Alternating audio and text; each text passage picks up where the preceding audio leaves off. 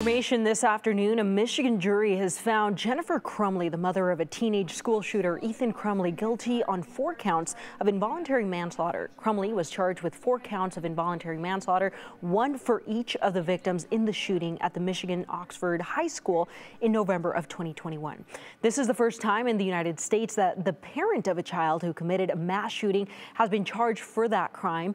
Crumbley's sentencing is set for April 19th, and she faces up to 15 years in prison per count. And Crumbley's husband, James, is also facing 4 counts of involuntary manslaughter in a separate trial.